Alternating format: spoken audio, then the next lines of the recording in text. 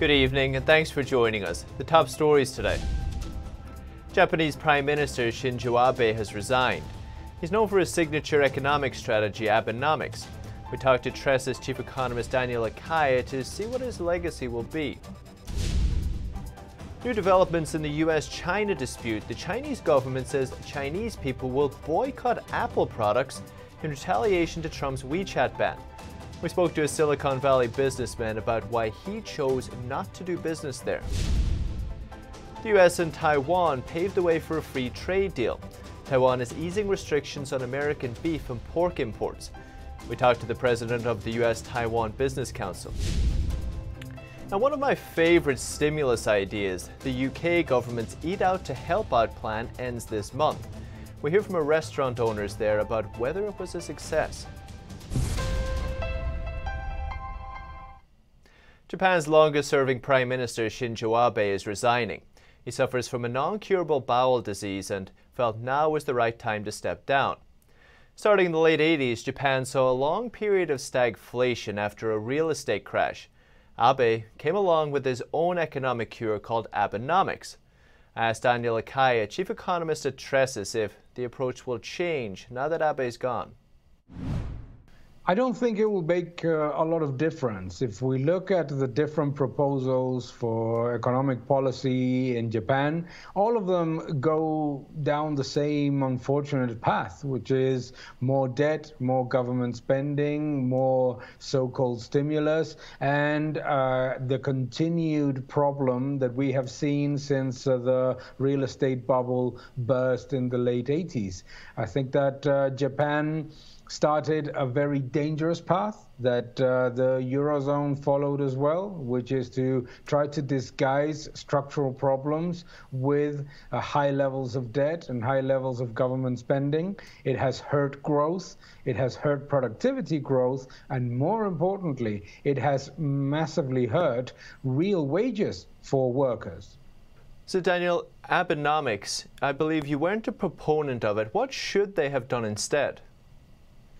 Abenomics was based on the so-called three arrows. The first arrow was higher government spending, the second was monetary stimulus, and the third one was structural reforms. They completely forgot the third one. That is the big problem, is that they relied the entire improvement of the economy on massive money printing, huge monetary stimulus and government spending, and the structural reforms to make the economy more competitive, to attract investments, to make productivity growth improve. Those were completely abandoned, not even implemented, actually. So I think that the problem is that if they continue with these same policies, the result is going to be the same. And copying the policies that Japan has implemented, be it in the United States or in the Eurozone, is very dangerous, because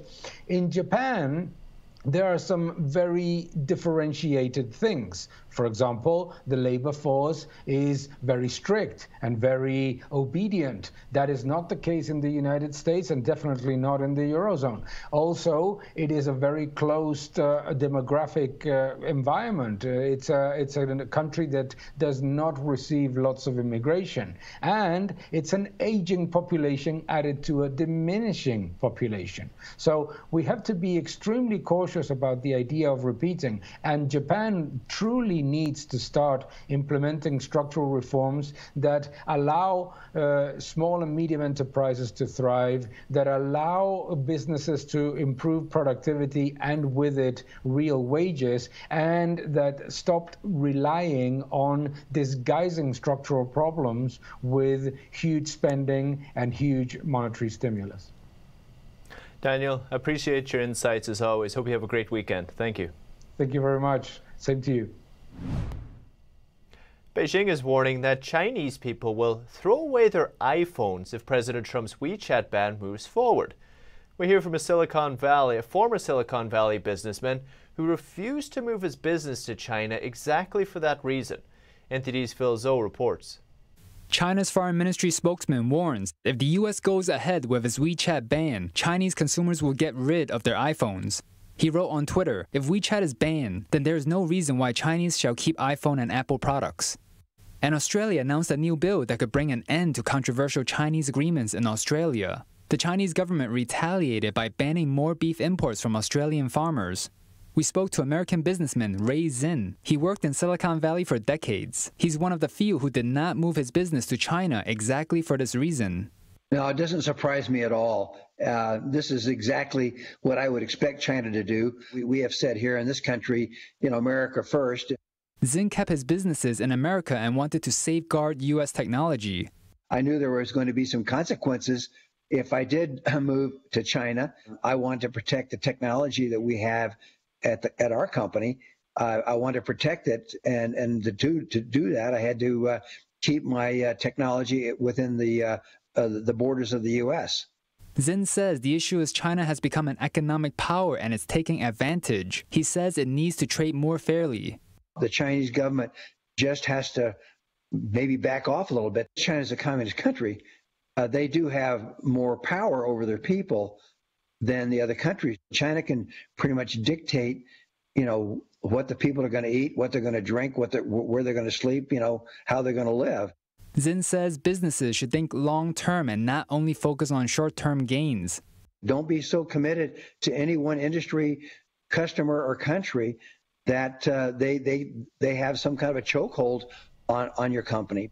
So far, the Trump administration has not backed down on the ban. Australia says the new law will ensure foreign agreements are aligned with the country's best interests. And the Trump administration has added another 11 Chinese companies to a Pentagon list, saying they're either owned or controlled by the Chinese military. It's paving the way for new sanctions against the companies. The companies include construction giant China Communications Construction Company, China Three Gorges Corporation, and Sinochem. That's a state-run oil and gas conglomerate. The designations don't trigger penalties, but it allows the president to impose sanctions against the listed companies if he wants to. And Taiwan will ease restrictions on American pork and beef. It's a significant step towards a bilateral trade agreement between the two nations. The limits have always been seen as a sticking point. President Tsai Ing-wen announced the changes today, and you can be sure the Chinese Communist Party isn't happy. China puts pressure on every country not to recognize the Taiwanese government and just treat Taiwan as part of Communist China. Taiwan, of course, is completely opposed to this. I asked Rupert Hammond Chambers, president of the U.S.-Taiwan Business Council, why President Tsai chose to act now. The timing is an interesting question to contemplate. It's likely related to an assessment, two issues. An assessment by the Tsai government that the window of opportunity with the Trump administration is now. That the U.S. obviously will go to a national election November the 3rd here. We do not know what will be the outcome of that. But what we do know is that over the last 3 years, U.S.-Taiwan relations have been on a roll. And there is an opportunity here to capitalize on any potential shift in trade relations, which brings me to point number 2. That President Tsai, after her recent re-election in January of this year, has significant political capital that she can potentially expend. And she has decided to expend it, some of it anyway, on fixing these outstanding issues in the US-Taiwan trade relationship, which she hopes in turn will result in some reciprocity on the part of the United States at a time when we may be more open to contemplate bigger developments with Taiwan. So these two have converged, I'll bet, as a function of the fact that the Tsai government is willing to move forward. And here we are. The US government is now presented with this opportunity to respond and potentially expand dramatically the trade relationship. Do you think we could see something before November? I do, but I think it's important to understand what might reasonably be accomplished. For organizations like the US-Taiwan Business Council, for which I work, and for the government of Tsai Ing-wen, as I understand it, the goal very much is to secure a commitment to launch bilateral trade agreement negotiations. I think it's unreasonable to believe that negotiations could be launched, negotiated, and completed before November. So at the moment, what what parties that are in favor of this opportunity, maximizing this opportunity, are looking for is a political commitment. And that political commitment, frankly, at its epicenter, is with Ambassador Lighthizer and USTR. Who do you think the big winners on the US side would be? The big winners in the US side, I believe, from an economic standpoint, from a market access standpoint, it would be pharmaceuticals, financial services, the healthcare ecosystem generally, as Taiwan is an important market. Technology, although there are less barriers to technology, given what we're seeing in the shifting supply chains, reshoring, the split in the supply chain now, one to serve China, the other to serve the rest of the world. Taiwan is a critical player in all of these areas. And most importantly, in the semiconductor industry, a bilateral trade agreement allows a US administration, the Trump administration right now, for they would be the ones contemplating this, obviously, to look at a bilateral trade agreement and potentially lock in new platforms, new understandings, and new focuses on research, development, product development, supply chain security that would be forward-looking and better represent, in our opinion, the direction that bilateral and multilateral trade is heading, and also the impact of an increasingly aggressive and coercive China. Of course. Rupert, we'll keep an eye on the developments. Appreciate the insights. Thank you. Of course, it's my pleasure. Thank you for the opportunity. And California-based Herbalife will have to pay over $100 million to settle civil and criminal charges. The Department of Justice says it bribed Chinese officials to boost its business there. The DOJ says Herbalife will have to pay $123 million to settle charges for bribing Chinese government agencies and media outlets. The company develops and sells dietary supplements around the world. In the agreement with the DOJ, the company admitted it violated a U.S. anti-bribery law. Authorities say from 2007 to 2016, Herbalife approved extensive and systematic corrupt payments to Chinese officials. The bribery included cash, entertainment, meals, and even travel. In turn, the company obtained direct selling licenses, less government scrutiny, and less negative coverage by Chinese state media. Prosecutors also say the company falsified records to make the bribes look like legitimate business expenses. China accounted for nearly 20% of Herbalife's net sales in 2016. And in the U.S. markets today, the S&P 500 and the Nasdaq both closed at record highs. Would you believe? All three major indexes ended the week higher. Today, the energy sector logged the largest percentage gain, with oil rigs and refineries in the Gulf region resuming operations after Hurricane Laura passed through. The Dow rose nearly 162 points, or 0.57%. The S&P 500 gained over 23 points, or 0.67%, and the Nasdaq added over 70 points, or 0.6%. And American consumers spent more than expected in July. It supports hopeful expectations of a strong economic rebound in the third quarter. The latest Commerce Department report says consumer spending grew by 1.9% in July. Economists forecast only a 1.5% rise, so the number was better than expected. The Commerce Department report shows spending on goods has rebounded above pre-pandemic levels. Still, money spent on services was below February levels as consumers still try to keep their distance. That's a bad sign for the services-based economy, which slipped into recession in February. Personal income grew by 0.4% in July after falling for 2 straight months, another encouraging sign. Still, economists remain concerned that as fiscal stimulus dries up and the CCP virus lingers, the recovery may be losing momentum. While most economists expect a sharp rebound in GDP in the third quarter, led by consumer spending, many are cutting their forecasts for the fourth quarter because of lingering virus uncertainty.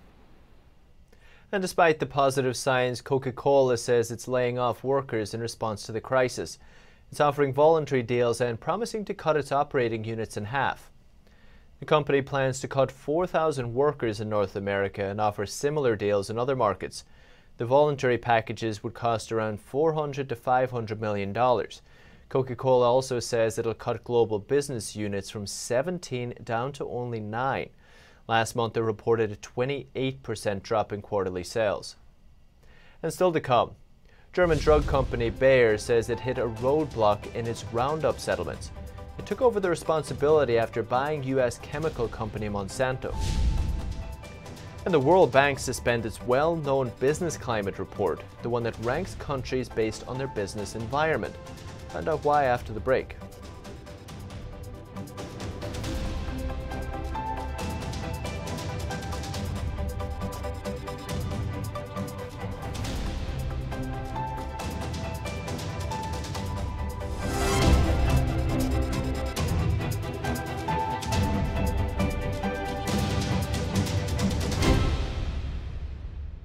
Violence, war, lies, famine, slaughter, tyranny.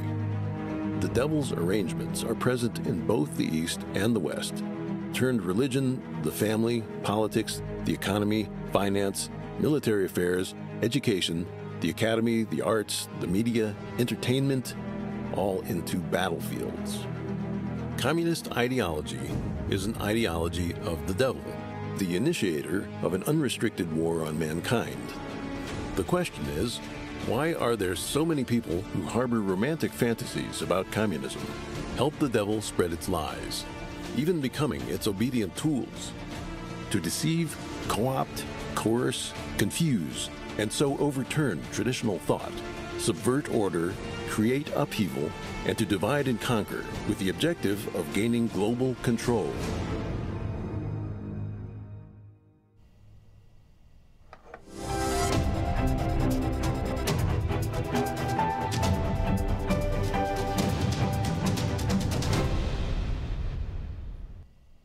The British government is encouraging workers to return to their offices.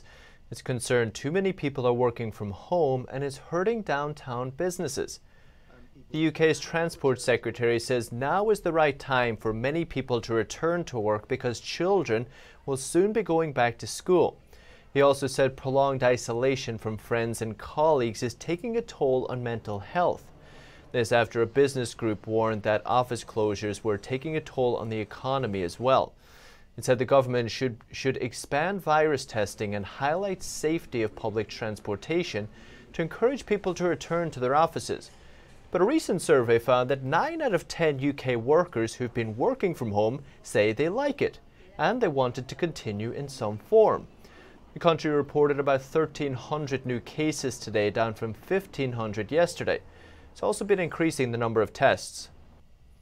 And the Eurozone's economic sentiment grew in August for the 4th straight month. It's a positive sign after its record slump in March and April. There were hopeful signs of a Eurozone recovery Friday, as August saw economic sentiment rise for a 4th consecutive month. The European Commission said that confidence soared to 87.7 points, above analyst expectations and up from 82.4 in July. The new pickup confirmed a gradual rebound from May and was mostly driven by optimism in the service sector. It remains in negative territory but rose to minus 17.2 in August, up from minus 26.2 in July. Confidence also rose in the industry and retail trade sectors, although factory managers were not so optimistic. Their production expectations edged down after 3 straight months of improvement. There were warning signs from European powerhouse Germany, though. While expectations for the broader economy improved for a 4th month in a row, German consumer morale fell back going into September. The GfK Institute said on Friday its consumer sentiment index fell to minus 1.8. It followed 3 consecutive increases from June to August, and it raised doubts on whether household spending is powerful enough to drive a strong recovery. And the UK government's programme Help Out to Eat Out, which gives discounts for dine-in meals, is coming to an end after 1 month. Ntd's Patrick Hayden spoke to 2 restaurant owners to see how it went. The UK government introduced the programme in August. It allowed restaurants to offer a 50% discount on meals up to $13 per person. The government reimburses them for the discounted amount. About 84,000 restaurants, bars and cafes signed up for the programme. The latest Treasury data shows that customers used it over 60 million times in the first 3 weeks. One owner of a Lebanese restaurant says the program worked. We've seen so many people coming to the restaurant, enjoying food, enjoying time, and I think it's done what the government intended it to do, to bring people out, to give them the confidence to get back to a more normal life. The program only runs Monday through Wednesday. High demand for only 3 days of the week has its pressures. It's not been easy because it's quite often oversubscribed. Certainly us and our neighbouring restaurants have all commented they've just been so busy. It's sort of unprecedented in terms of the number of people phoning, booking. But he's happy to see new customers. Some have even come from far away just because of the initiative. And then you've also got the new guests who have even travelled quite a distance to come and try the food because they're getting something for free, essentially. Another restaurant owner we spoke to also supports the program. Well, it was a very good thing that the government did, because all the business was suffering because of the lockdown. As we know, it was terrible times. It generated a lot of customers. He's been in business for 11 years but never offered a delivery service until now, and it was a success. I had to do straight away the delivery service because I had no help from anywhere. He says he's spoken to other dining businesses in different countries, and they're not doing something like this to help. They've done something really good. In other countries, I don't think they've got this, because I'm originally from Portugal, and I've got a brother in America, and people say in Italy, no one does all these things. So we're very pleased that the government did that. And I would probably consider continuing, even if I don't get the help from the government. Some restaurants say they will extend the discount into September, funding it themselves because it's been so successful.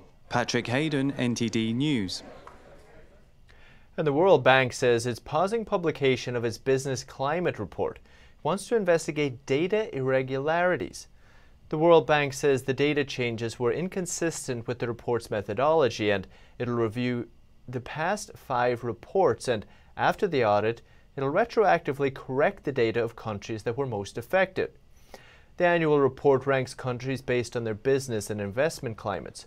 The Wall Street Journal reports that one inside source says data about China, Azerbaijan, the UAE, and Saudi Arabia seem to have been altered. And shares in German drug company Bayer fell today, after the company said it was having trouble sealing its $11 billion Roundup settlement.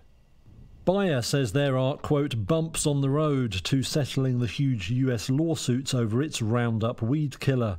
The German company struck an agreement in June covering about 3/4 of the 125,000 claims against it.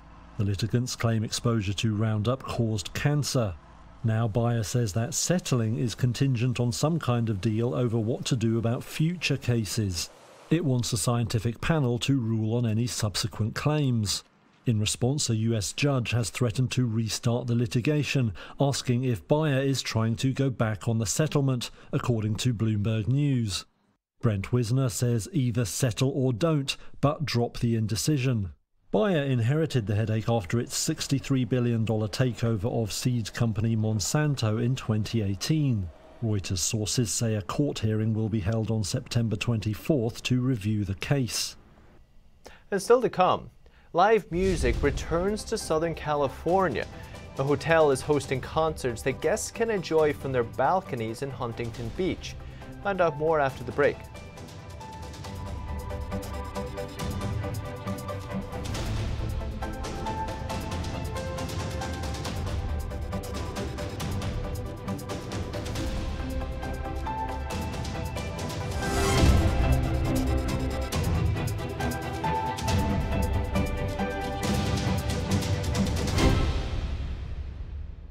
When you look at TV networks in America, a soundbite and bite-it-out culture prevails on news and commentary programs. As a Canadian, I'm fascinated with America, and I wanted to offer American thought leaders an opportunity to share their thoughts in a deep dive format where we can explore their ideas together.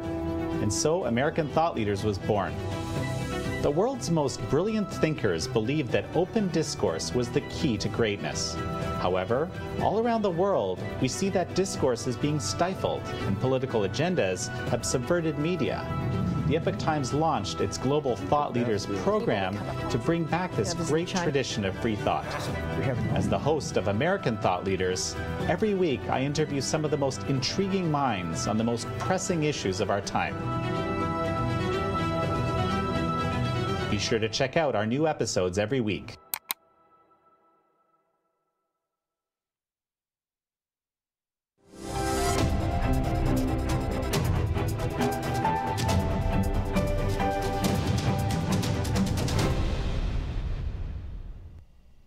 Finding somewhere to watch live music can be a challenge these days, but one Southern Californian hotel has found a solution.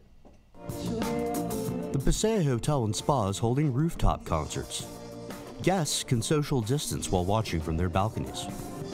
The hotel in Huntington Beach came up with the rooftop concert idea as a single event to keep guests entertained during the pandemic. But the show was such a hit with guests that the idea was expanded into a concert series. You know, the initial concept was let's just do it this one time and see if people enjoy it. And the momentum and the positive feedback has continued to grow ever since. Most music venues have been forced to close during the pandemic. Music festivals have also been canceled. Dana Bennett is a local, but she checked into the hotel with her husband and 2 kids to see the show. It's nice just to be out and about and do something fun with the family that is safe. And yeah, so I mean, we've always been fans of live music, but to see it in this element after the pandemic is really special.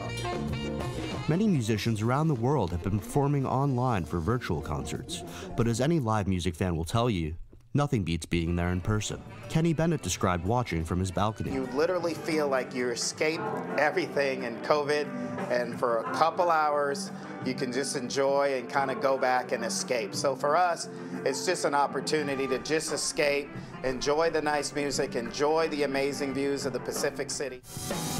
Concert venues are expected to be among the last to reopen because of the challenges of social distancing.